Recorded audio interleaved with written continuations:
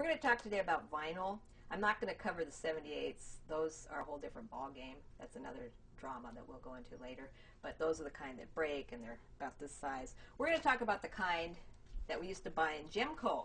These are your LPs, 33 and a third, and they're really making a comeback right now. Every age group is starting to collect vinyl, as they call it. They don't call it records or LPs. They call it vinyl now, and you can find it everywhere. It's very collectible. More and more people are buying record players. So let me talk a little bit about what you may see and some of the high-end things to look for. Okay, the piece de resistance, as they say, is this particular album. Beatles, Yesterday and Today. This is what they call the Butcher album cover. And this is very famous because when this record came out in the 60s, they put this, somebody had the cute idea to put these little baby parts, like they're butchered babies and stuff on here. And so people started freaking out.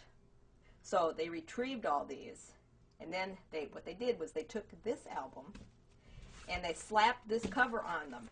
So there's 3 different or 4 different or 5 different machinations of this album. There's the original Butcher album, which is could be worth up to about $1,500. So if you see this album, buy it.